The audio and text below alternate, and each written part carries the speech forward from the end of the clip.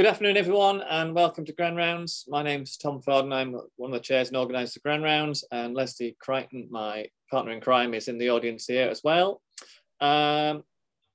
Today, Grand Rounds has a focus on sustainability, and I'm very pleased that Pavan Bangalore, who is the chair of the NHS Tayside Sustainability Steering Group, is back to Grand Rounds to tell us about the progress that's been made with the efforts in terms of sustainability in the health board.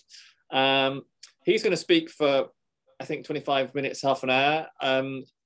He's asked me if I'll give an update on some inhaler chat, because I'm doing some work with Scottish Government and also in the health board, looking at our inhaler prescribing, and I'll explain more about why that's so important a bit down the line. And we're hopeful that that there'll be a bit of audience participation, and that you'll be able to give some ideas to Pavan about projects that you're doing that we don't know about, things that you've highlighted in your own practice that could really that need some focus and attention, or maybe just some feedback on how things are going. And we're talking about sustainability and in its largest sense. So we're including, recycling, carbon footprint, global warming potential, healthy living, air quality, green spaces, all of that thrown together. So if you have any ideas or things you want to talk about, please do speak up. So usual rules apply. Keep your microphones muted unless you're speaking. And Pavan will share his screen. Any questions, put them in the chat, or wait till the end. Thanks very much. Thank you, Tom. I'm just going to be kind of updating about environmental sustainability, and I'm an anesthetist. And if you're wondering what an anesthetist, going to talk about environmental sustainability. Hopefully, in the next 20-25 minutes, you'll be convinced that we are doing our bit, and hopefully that'll bring some new ideas on the table. So this was originally meant to be kind of a surgical focus, and we were supposed to do a double act. Jay Manik, one of the ENT consultant surgeons, he was supposed to join me, but unfortunately he's had some sort of family illness which he had to attend, and he couldn't be a part of this today. So I'm just going to be giving an update from the anesthetic point of view, and a little bit of general chat, including something called Green Theatre Project, which is going on quite well, Scotland-wide, led by one of my anesthetic colleagues in Raigmore. His name is Dr. Ken Barker. So I'll describe it briefly as we go along. So if I'm not, if you can't hear me, if you can't see the slide, just give a shout, and I'll just carry on at the moment. As I said, I'm one of the anesthetists, and I also chair the Sustainability Steering Group in Tayside. So currently, it's a bunch of people with interest in sustainability. So we don't have a dedicated team for sustainability yet, but that's our aim, and hopefully that will happen soon in our health board. So I'm just going to move the slide. There you go. So I kind of put this slide up to say, what do anesthetists do? I use this slide to ask this question during my medical student teaching. So some of you may know anesthetists love coffee, and half our department are amazing cyclists. So apart from that, we do a little bit of sustainability work as well. So I just wanted to kind of highlight that. Ignore this slide. So I used that menti.com with some of the students, asking this question about how they feel about environmental crisis, such as climate change. And I was not expecting to see this particular kind of slide, which is the word cloud here.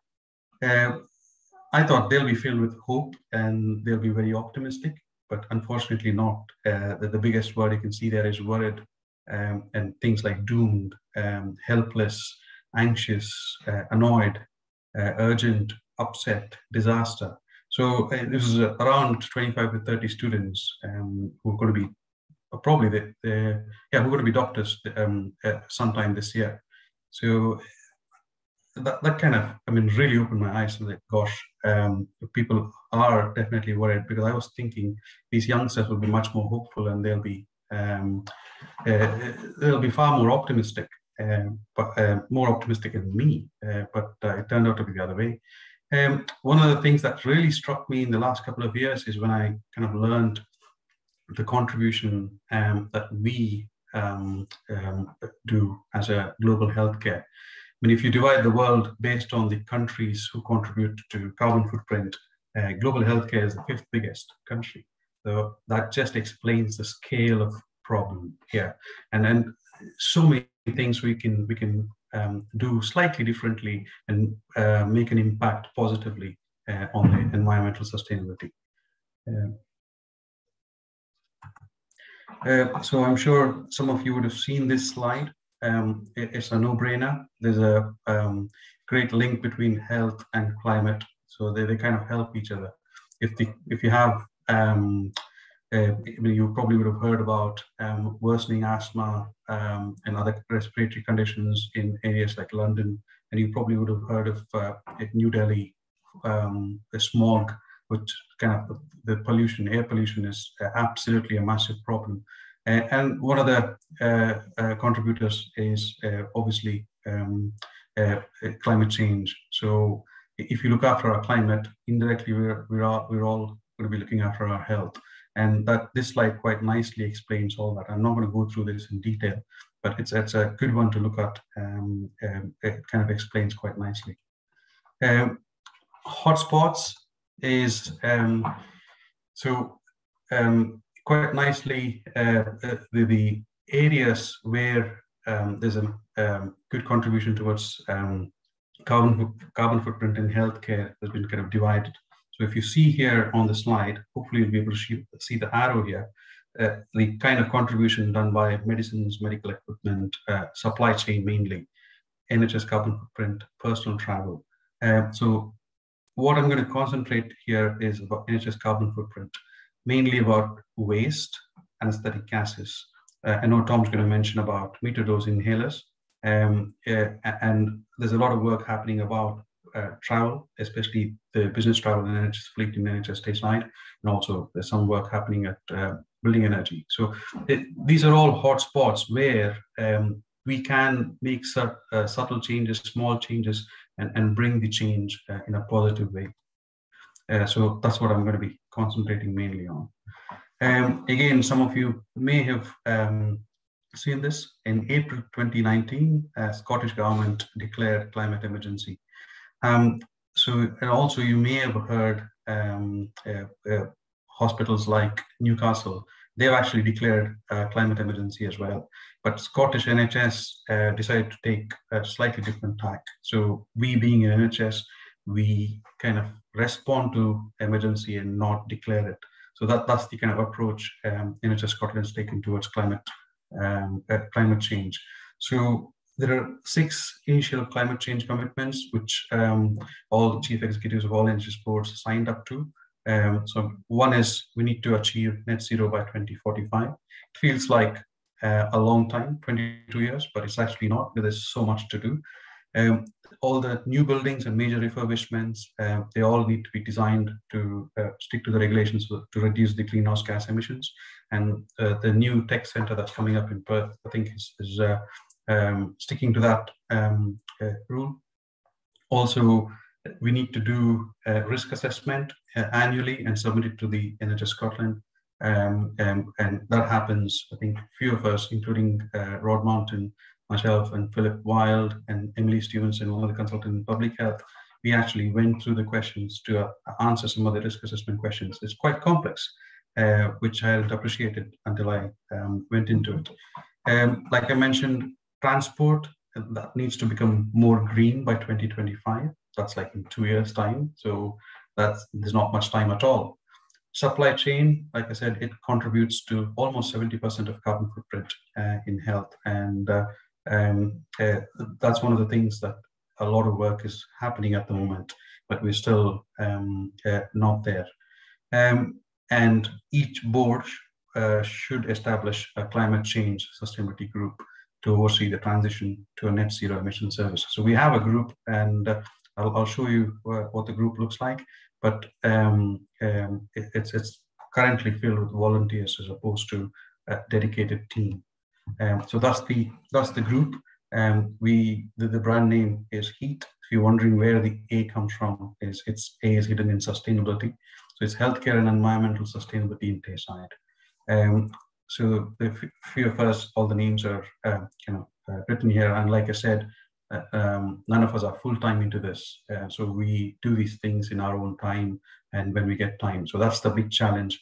You may have seen Newcastle achieve amazing success because they have a really good team of, I think, 6 or 7 people, maybe it's increased now, who work 5 days a week purely on sustainability. And they've achieved massive, massive success. So this is some of the work that's happened in Tayside. So the greenhouse gases and energy management work is happening. Like I said, it's already saved nearly 35,000 tons of CO2. Transport, there's change towards using more and more electric vehicles. I think, if I'm right, they're looking into finding areas to install electric car chargers. There's a lot of work happening in green space, nature and biodiversity. A lady called Viola Marks, who's moved to Dundee Council now. So she had done quite a bit of work on it. And I think it's been carried on now. So new compostable coffee cups, they've all appeared in, I think, Aroma and our canteen. Waste management, which I'll discuss about in a minute, because we've got new recycling bins, especially in Ninewells.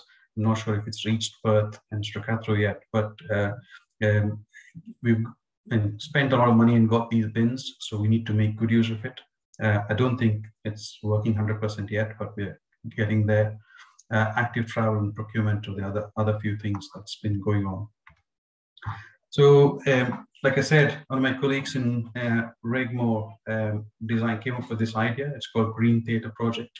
So basically looked into several areas in an operating theatre and see where we can make a difference. And this is a slightly older chart, and we've come up with more, we've increased the number of things that where we can influence and reduce the carbon footprint, and we've not made a chart yet. So if you can see here, low flow anesthesia, which I'll talk about in a second, waste segregation I'll talk about in a second. One of the things is the surgical fluid suction. There's a system called Neptune suction system, which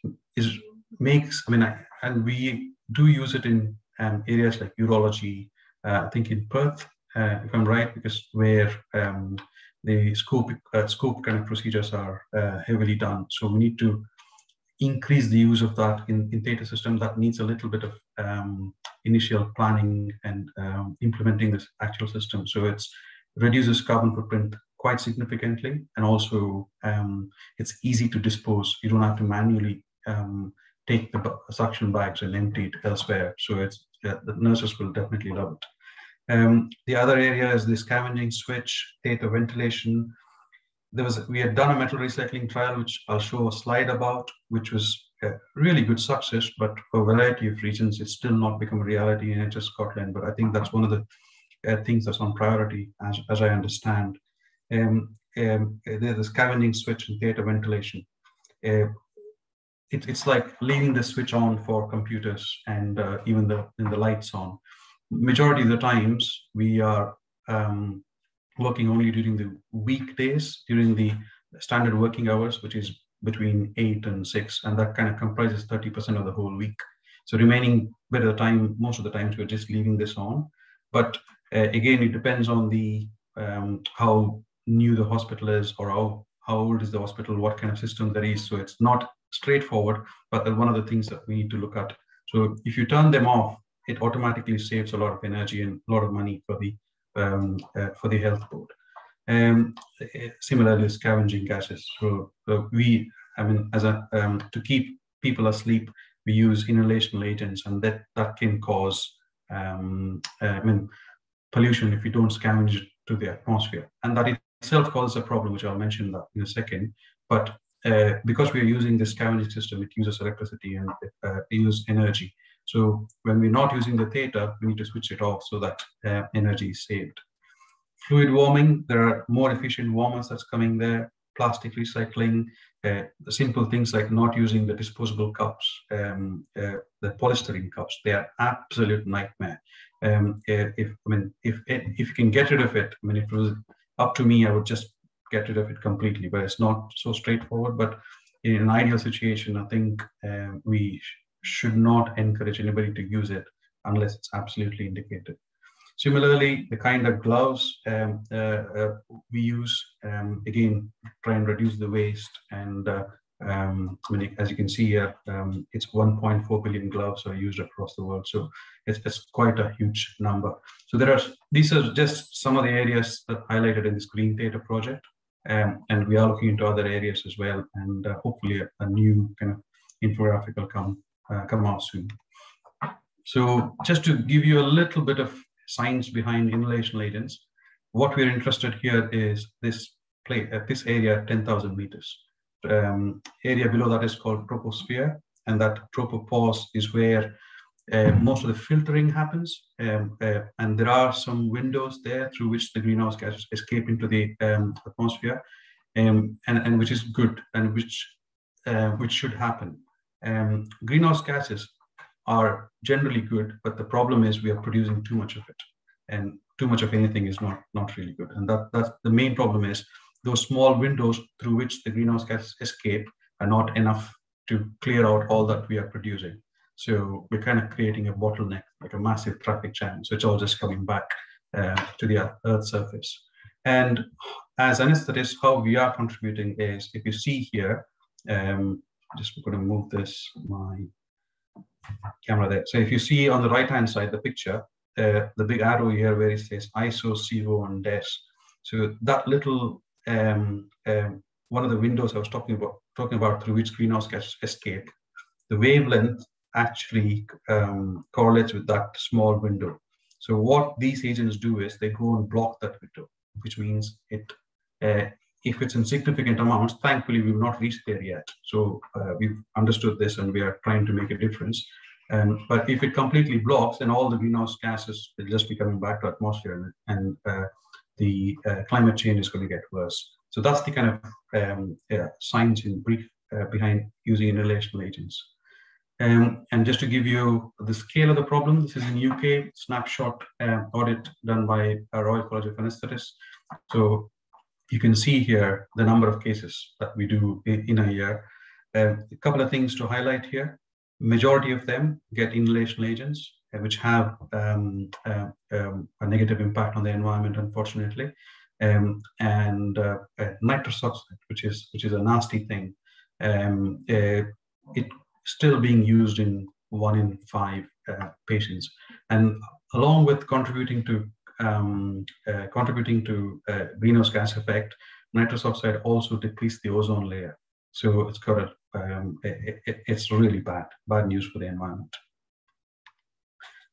So this is just to demonstrate, to do the exact same surgery, use different types of anesthesia. So the one on the extreme left, where we use an inhalation agent called desflurane. So that has the massive carbon footprint. And if you compare that to somebody having just a spinal anesthetic with a little bit of sedation, the difference is massive in terms of carbon dioxide, CO2e. So this is just to show you the scale of things. And all we need to do is make a small change where we are not going to be using this desflurane, and just replace it with either doing a spinal, which is what we more commonly do for knee replacements, or if somebody needs a general anesthetic, use inhalation agents such as sevoflurane, which is a bit more kinder, or use total intravenous anesthesia, which is even better. And if the anesthetist involved, if they cycle to work or walk from home to work, it reduces the contribution further. And again, I was talking about scavenging system, talking about ventilation system, and also waste management. All these things do contribute to the overall carbon footprint. And this is just one case I'm talking about. So we do thousands and thousands of these cases all over the country. Again, just to show you the contribution towards carbon footprint, a hospital in Vancouver, they used desflurane mainly. So their biggest contribution to carbon footprint was anesthetic gas. Whereas in Minnesota, they were still using desflurane, but not in the same quantity as the Vancouver hospital. So their contribution to carbon footprint was a bit less. Whereas a hospital in Oxford, they were using either isoflurane or sevoflurane or total intravenous anesthesia, or possibly even spinal or regional anesthesia where indicated. And their contribution towards overall carbon footprint is really, really less from the anesthetic side of things. So their main issue is energy. So again, just to show you, just by making small changes in each area, you can make a difference. And the scale of the problem is, to create 1 ton of carbon dioxide gas, you have to drive on a daily basis in a standard average petrol car for 46 weeks, and you need to drive around, I think, eight and a half miles. But if you want to achieve this quickly, use a bottle of distillate. That creates the same kind of carbon footprint. So that's why we've tried to get rid of this. And then again, similar comparison, nitrous oxide is, the problem is it gives, if you actually convert that into an area, it's equivalent to the metropolitan city of Bristol, and desflurane is as big as Bedford town. Again, just in looking at the time, there are different ways to express the issue, so I'm not going to go through these things in detail. So what did we do? A simple thing like taking off the desflurane vaporizer. We took it off initially from most of the theatre and left it in a few emergency theatres, and we encouraged to use something called low flow. So that really helped, and that and also we kind of did some what you call not advertisement, but just kind of raising awareness on days like Clean Air Day and Earth Day and that kind of stuff, to just raise awareness. This was 4 or 5 years ago. It actually all made a difference, and if you see here, we compare the use of this desflurane bottles. In 2017, we had used 163 bottles, but in 2018, in the same time period, it had come down to 30 bottles. And we thought that may increase the use of sevoflurane, but it actually did not. So small changes, it definitely makes a huge difference. And currently, what's been happening? So 2016, we were using we were spending more than £50,000. Now it's less than £5,000. This was the kind of most updated one. Again, numbers have gone down quite drastically. Similarly, carbon footprint, if you convert that into miles, I'm not even going to make an attempt to tell you how many miles. So it's a massive, massive reduction just by making a simple change. So what we've done further is we've taken off all the desflurane vaporizers, but still there are some clinical indications, and people like to use it in certain situations, but it's not so common. So we've just stored one vaporizer per theatre suite, and that gets used when the clinician thinks it's required. And hopefully you'll be able to see the difference in the next year or two. So this is just to show you all over Scotland, the kind of change that's happened. So you can see the fall in desflurane. During COVID, it had gone up a little bit. We really don't know the exact reason why, but it's again starting to taper. I was fortunate enough to attend COP26 last November, during which we made a video that kind of demonstrated all the work that happened in Scotland, mainly a group of anaesthetists. And we highlighted this to the general public, and we had a massive, massive interest from a lot of people. I still remember one of the elderly gentlemen came and told me, oh gosh, I'm shocked to hear all this. Sorry, I've had a hip joint replacement and I thought I was asleep.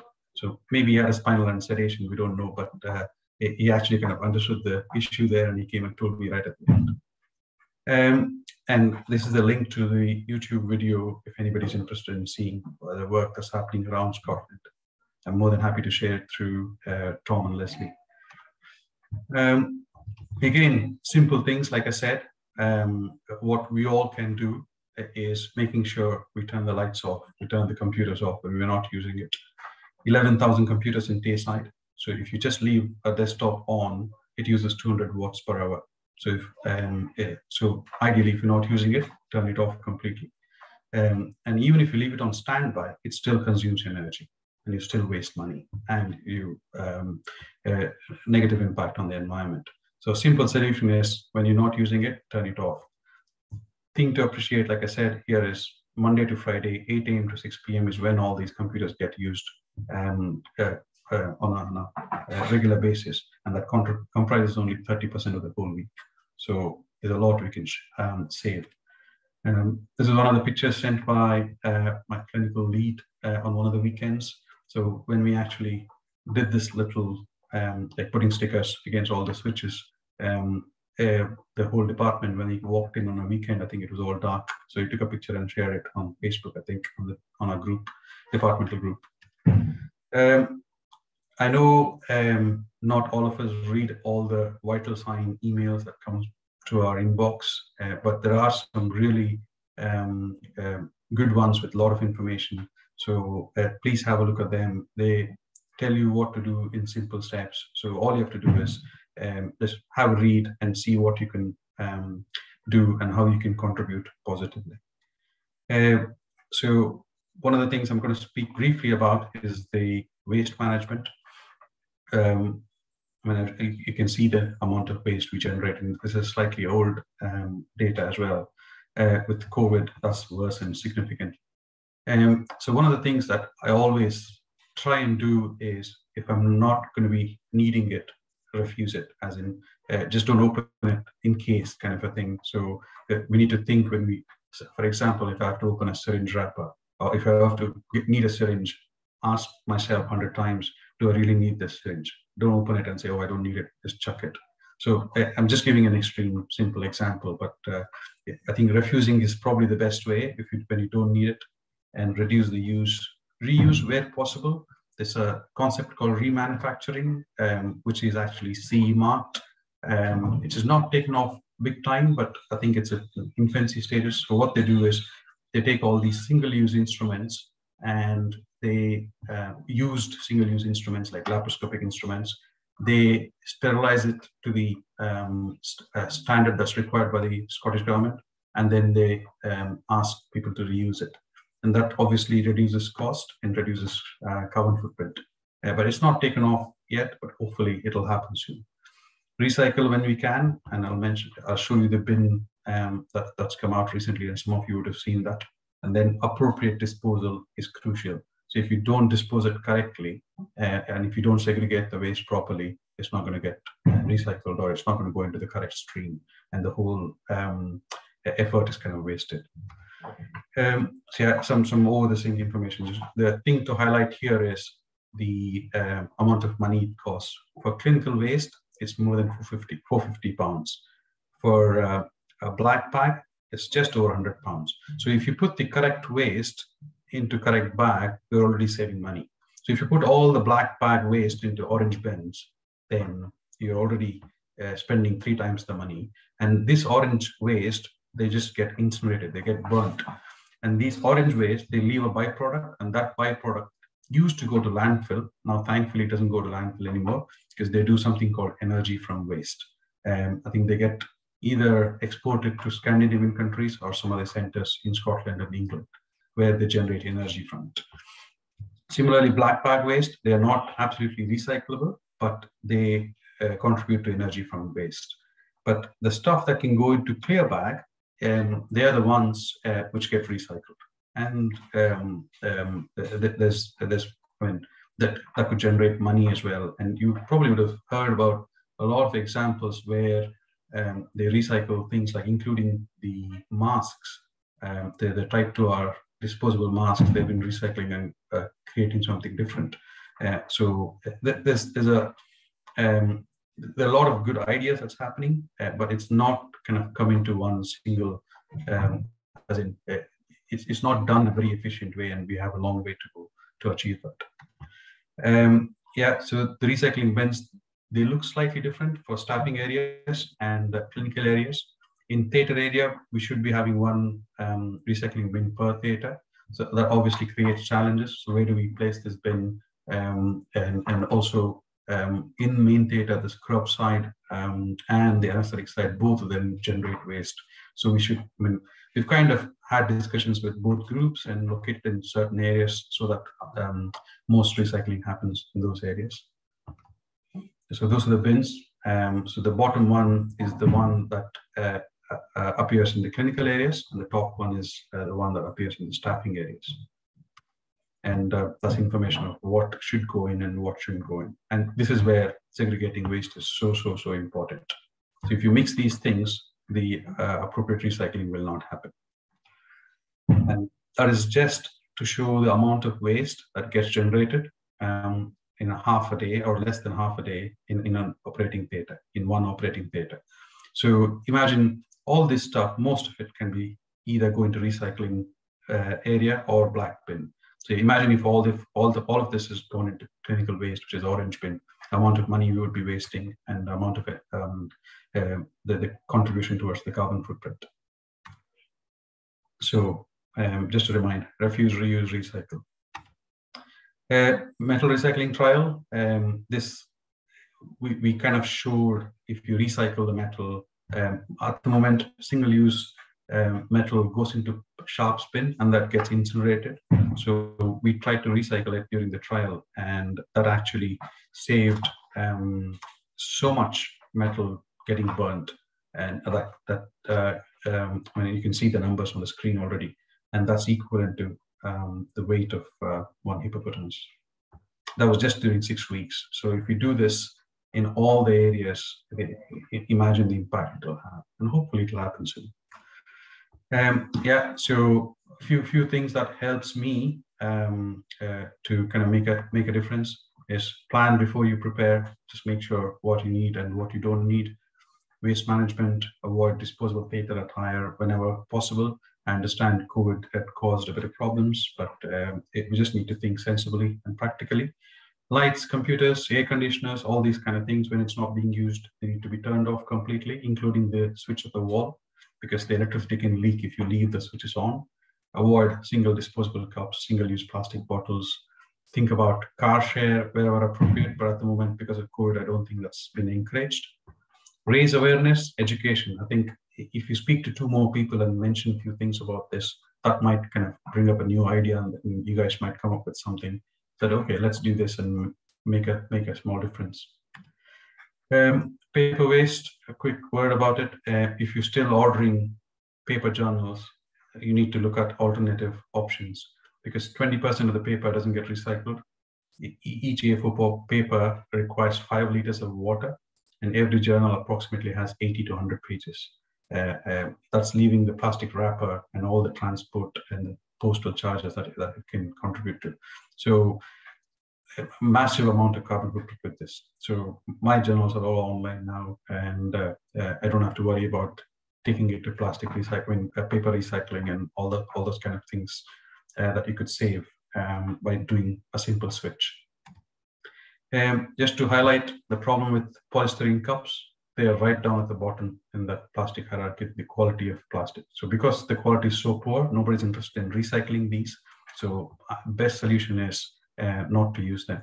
And I can see they are actually, the studies have shown they cross the placental barrier and the plastic particles pass from mother to fetus. So this is absolute, I mean, I think nightmare. So instead of that, use, get your own cups. It will give you a nice chance to display some really nice pictures. So there are plenty of resources online, and I've just kind of listed a few here from the anesthetic point of view. And there's one of the infographics that we created, myself and one of my colleagues.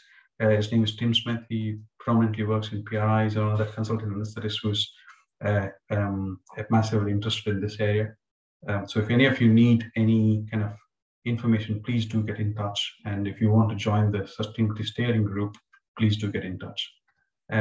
So before I kind of finish, just a little trivia, or I mean, this is worrying numbers. So this is pre-COVID. Over 9 months, we used less than 250,000 masks. So if you come to COVID times, see the number of masks used in the same period. This was in 2020, which is when I think the hospital had allowed people to use reusable masks in certain areas, but now I don't think we can use reusable masks in the hospital at all. So the numbers would have gone up even further. So the carbon footprint is massively increased. So yeah, just to say, as an anesthetist, I always have plan A, plan B, plan C. But we need to remember there's no planet B. There's only one planet and we need to save it. Thank you very much. Some acknowledgements here, and look forward to hearing Tom talk about inhalers, and then hopefully it'll initiate some discussion. I'll stop sharing that's my email ID. And if anybody interested in tweeting, that's my Twitter handle. Thank you very much for listening. Thank you, Tom. Thanks very much, Pavan. It's a huge amount of work. And some of these things I think you may look at that and think, well, that's obvious, it's dead obvious. Just put some recycling bins around places, just get on with it. But actually getting that done has been a huge amount of work for a huge amount of reasons, some of which are not immediately obvious. So, recycling the cardboard boxes for vials of medication in anesthetics. Say you've got a box full of fentanyl and you get through the box of fentanyl, you can recycle that. That seems pretty straightforward. But to try to recycle the box of somebody's diltiazem, say, that they brought into hospital with them, that has patient identifiable information on it. And there are steps to go through can you actually recycle that or can you not? And so I think there's a huge amount of work that goes on behind the scenes, which people who are watching may think, so it's just put a green bin and let people use it. But actually there's a huge amount of logistical work that goes into it. And perhaps as a demonstration of the complexities involved, I'll just talk just for 5 minutes, just if you'll indulge me, I suppose, to talk about inhalers. So for context, I was the lead clinician for the Respiratory Care Action Plan for Scotland, published last year. And I'm now one of the leads nationally to take that plan forwards. And one of the things we're doing is sustainability and prescribing, because inhalers lead to 4% of the carbon footprint and global warming potential of the NHS. That might seem, well, 4% is not very much, but a huge amount of it is transport costs and delivering things and moving people around in ambulances, which are big ticket items. But 4% is actually huge when you consider how many people we're talking about in Tayside that have got an airways disease that need an inhaler. Roughly, about 8,000 people in Tayside have COPD, and 30,000, maybe a little bit more than that, have asthma. So that's a chunk of people that are generating 4% of our global warming potential and carbon footprint. So who do we see? Who sees these people to try to make the changes? Well, asthma patients are notoriously poor attenders. They don't come to their annual reviews. There are a couple of GPs in the audience. I'm sure they'll be nodding away to this. We just don't see them. They're only seen in emergencies when they exacerbate and they drop into ED, or they could get admitted into here. Or there's a big chunk of people with asthma who are actually pretty well. They're on straightforward inhalers that they were started on in 1900 and oatcake, and they're almost entirely MDIs, which are the biggest carbon footprint inhalers. And they never turn up to get reviewed to get changed because they're well. The extra complexity in this is that it's not as straightforward as MDI bad, DPI good. So MDI is a metered dose inhaler with a canister of compressed gas, which generally have a much higher carbon footprint. And then a DPI, dry powder inhaler, which has just that dry powder inside a device, there's no propellant. It's the inhalation which allows it to work. So DPIs are much, much lower carbon footprint because they don't have that gas, but not all MDIs are the same. So for an example, Ventolin, which is the salbutamol, but specific salbutamol made by GSK, Ventolin, everyone knows about Ventolin, comes in an Evohaler, and one of those inhalers has the same environmental impact as driving a car about 200 miles. But if you use the Salamol, which is a generic version of the same drug, just made by a different company, uses a different propellant in a different kind of canister, then you can drop that down to about 50 miles in a car. And if you use the Ventolin Accuhaler, which is the dry powder variant, then the equivalent is about 2 miles in the car. So that's a huge drop down. It's the same drug, and you're dropping down from 200 miles in the car down to about 2 miles in the car. The biggest impact in the environment from asthma and COPD is reliever use. massively eclipses the preventer type use. So we know that the preventer inhalers to keep you well and the reliever when you have symptoms.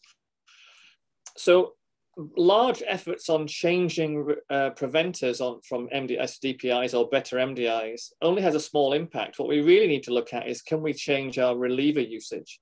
Well, there's two ways of doing that. Well, maybe 3 or 4 ways of doing that. But the first thing is, the better control of asthma and COPD you have, the less you'll need to use the reliever. And that means that, so you won't have to order as many, you won't have to make as many.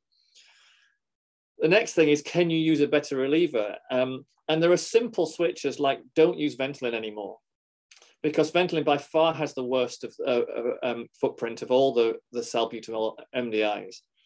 And GSK have no plans at all to change that. So we should just stop using it. And if you prescribe Ventolin, if you prescribe salbutamol as just generic salbutamol, there's a decent chance that the pharmacy might just give you Ventolin. Whereas if you just change that to Salamol, or the easy breathe version of salbutamol, which is a dry powder version, then that has a massive effect.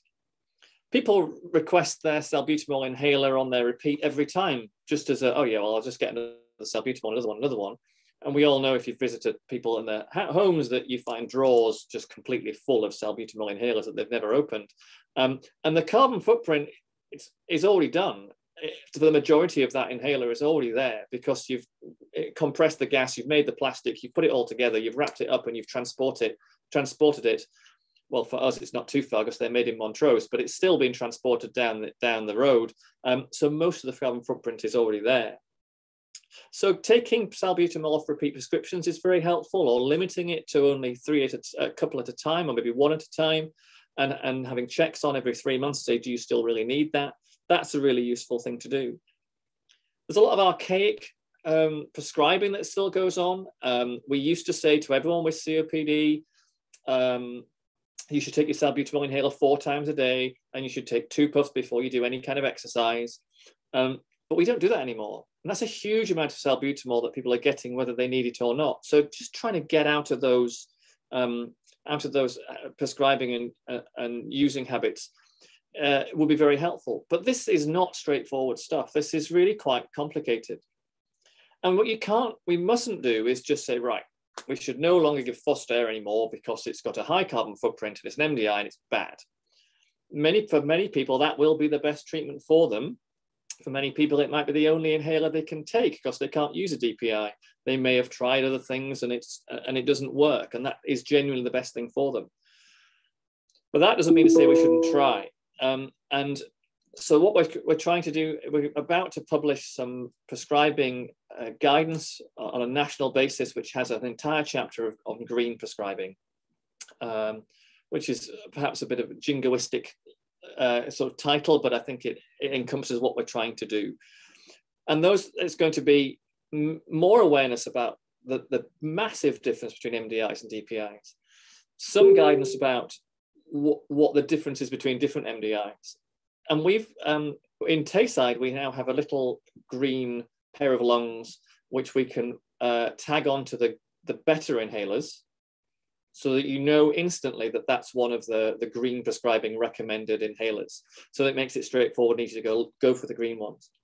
What we'd like to do is to inform our patients about this so that they know why we're doing it and what we're doing. Most people, I think, have some green agenda. It might be small, it might be big, but the more we can do that, we can offer people choices. So someone who has new asthma and needs maintenance therapy, there's a DPI version available and there's a MDI version available. And if they can use both of them, then we should at least offer them the choice and the reasons why.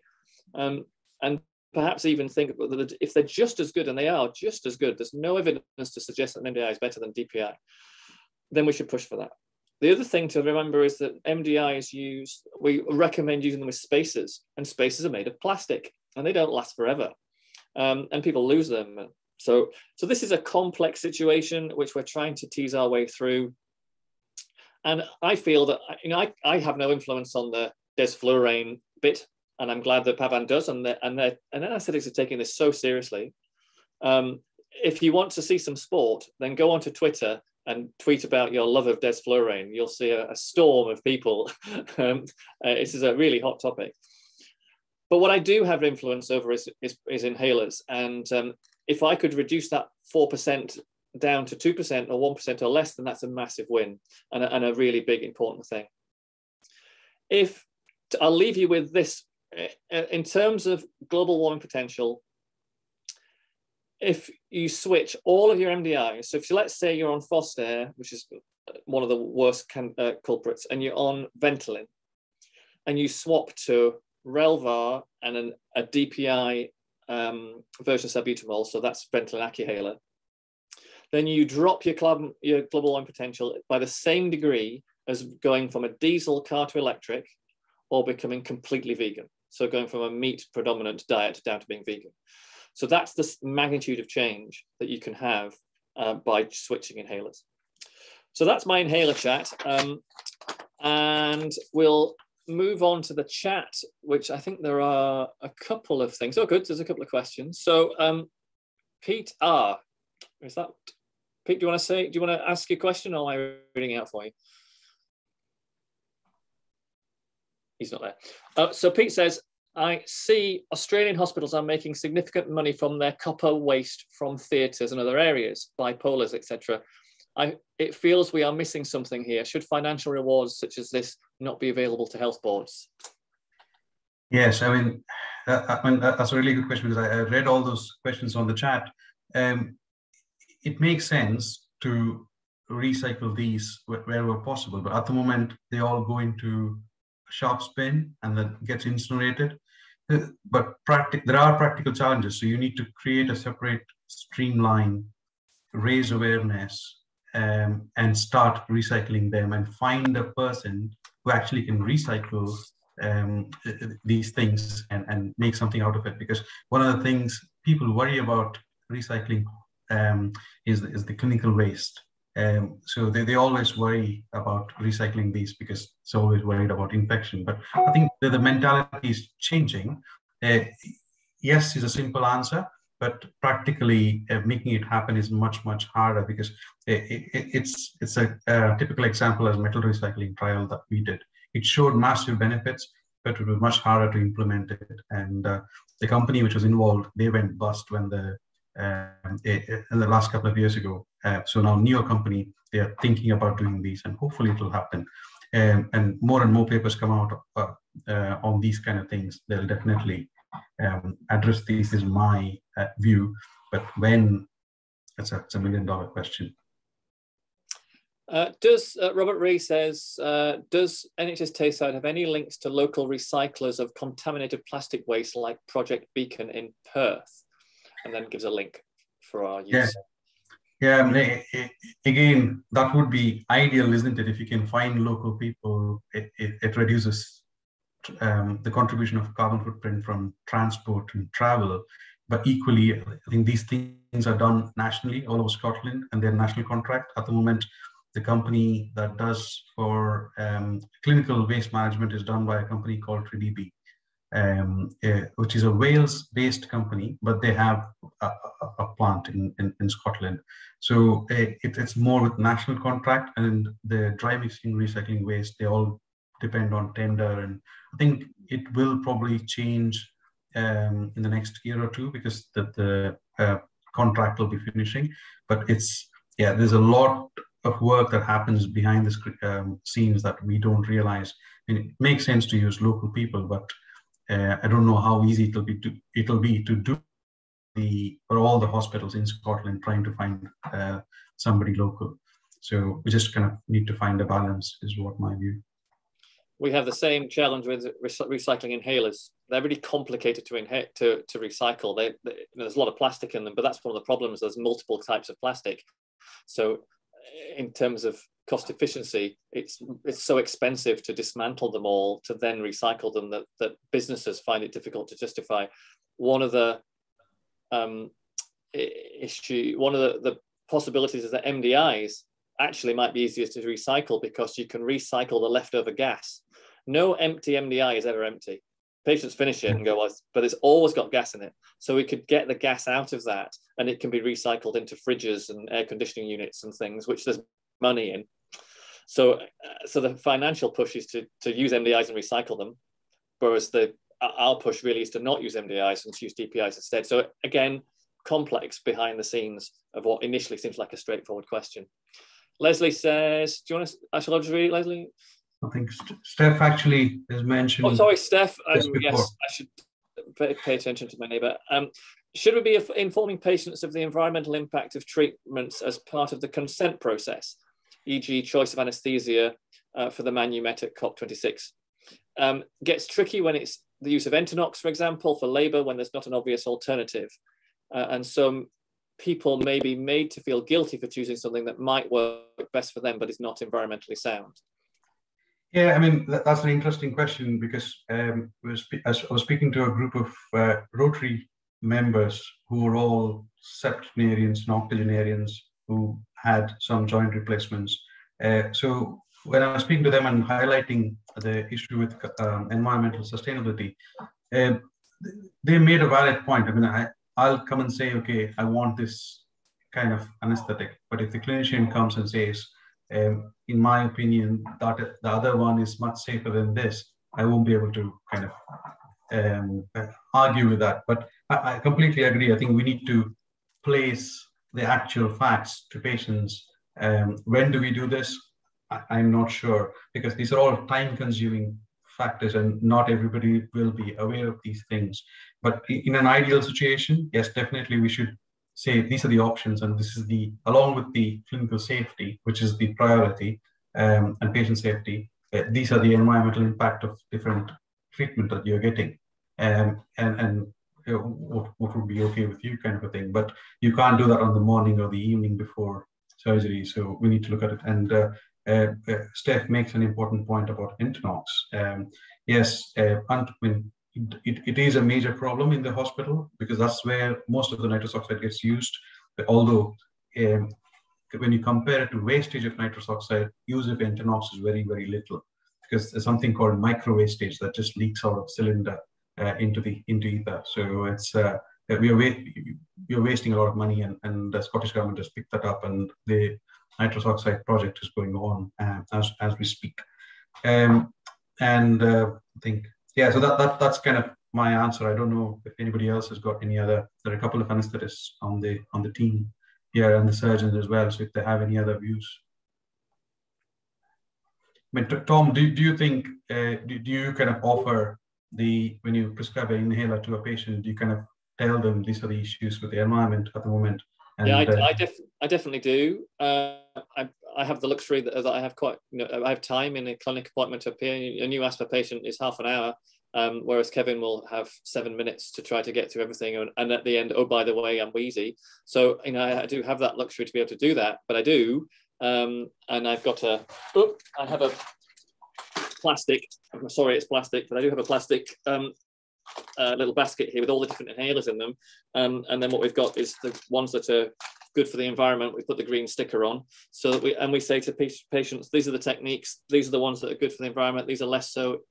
Let's see which ones you can use, and we'll try and help you choose. So we do that, but the priority is the best treatment for anyone with airways disease is the inhaler that they can use properly, and the inhaler that they will take. So if that turns out to be the one that has a high GWP, then that on that single patient basis is the best thing, and that's what we give. But if we can shift from 90% bad and 10% good to the other way around, then that's clearly a win. Leslie says, great, thanks for a great talk and your years of tenacity and hard work, Pavan. I would echo that. A great frustration is that as shop floor folk, we really can only do the recycling bit. How can we influence the wider structure so that the reduce bit is addressed better? Specifically, how do we get away from the single-use culture and start thinking about less packaging and more reuse of kit? Yeah, that's one of the challenges, isn't it? But I think, in my view, what the not an easy option, but a doable option would be working as a team. So if I take data for an example, there's a surgeon, there's an anesthetist, there's scrub staff, and there's anesthetic nurse, and then data support workers, orderlies, and then the recovery team. So there are quite a few teams involved. If each team looks into these kind of areas and say, okay, this is where we're using all single-use stuff. Can we replace this with something reusable? Like I said, remanufacturing is a relatively new concept. It's in the last 2-3 years it's happening. It's just a simple switch, but I think it's not happened. Certainly, I don't know any surgeon who would want to use just purely, although it's CE marked and they said quality is still not compromised, all those reassurances given, still, I don't think any of the surgeons are keen to use it yet. But hopefully, there will be some keen surgeons who will just take it and use it and show that it really doesn't make a difference. And there are several papers that have come out from sustainability team down in Brighton. There's an ENT surgeon and her registrar doing fabulous work on these things. So I think that's one of the ways we can look into increasing the reduce bit and refuse bit and get away from single-use culture. I mean, certainly easy option, again, this polystyrene cups. If we take it off of the order, nobody can place the order, nobody can bring it to areas of clinical use. That's it, it's a simple solution. But we need some sort of a replacement. But there are plastic cups which can be recycled. We should be just going into it, but it's much easier to do. I mean, much harder to do it. It's easier to say, but it's much harder to do it because they all happen on some sort of a what do you call subclinical or like at the brainstem level. So people, when it's finishing, they just order it without thinking much about it. So it's much harder to bring it practically unless there's a massive team involved in looking into these kind of things. Final comment from Quentin Gardner is TIVA works well in ENT surgery, and all 3 of my general anesthetics last year were done under TIVA, so I can support this. Can it be used more widely to avoid the inhalational agents? Absolutely, Quentin, and Grant Rodney and myself, we've completely converted. I hardly ever use inhalation anesthetic now. For any of my patients. And to be fair, TIVA use has gone up. There are a few challenges like training and being familiar with the kit and using these drugs appropriately, just like anything else. And for 30 years of using a specific way that's worked well, suddenly if you need to switch to a new thing, it's much harder, which I can appreciate. But I think more and more people have started to use TIVA. And I'm sure more work will come out because there are a few unknowns about TIVA as well in terms of the additives that's been used in propofol. We don't know where exactly it comes from and the amount of carbon footprint contribution it has. So I'm sure more data will come out and we'll be able to use it more reliably and safely. But certainly the numbers have gone up. So a fascinating talk recently about propofol use and waste of propofol and where it ends up and can you detect it in fish. So that's perhaps for another day. Kevin asked me about generic prescribing. I've answered that question in the chat. We're definitely aware, Kevin, about the push for generic prescribing for salbutamol and lots of other inhalers. So we're working on that to make sure that you don't get a slap on the wrist if you specifically say Salamol or specifically say Ventolin Acuhaler. So we're aware of that. Right, it is 2 o'clock. We've used up all the time, Pavan. We were worried that we'd fall short, but we're right up to the wire here. Thank you so much for your talk and thanks for the input from the audience. Thank you for giving me a bit of time to talk about inhalers. I'll always appreciate that. Next week, we were going to hear from the gynae team to talk about gynae malignancy. Unfortunately, due to illness, that has to be postponed. But Kalpana has stepped in. So she's going to rally the troops and we're going to have a talk about the early experiences of robotic surgery. So we had a talk last year about the upcoming use of the robot in various theatres. Now they've been using it. So it's the initial experience of how good was the robot? What improvements have we seen in terms of outcomes and recovery? I'm not sure who's going to talk, but it'll be a selection of people, I suspect, from obs and gynae and from urology and head and neck, I think. So look forward to that. I'll send you more information out at the beginning of next week. Thanks everyone for coming. Pavan, thanks so much for your talk. Really enjoyed it. And this will go up on YouTube when I get the chance. Thanks very much, everyone. I'll see you next week. Thank you then. Bye-bye.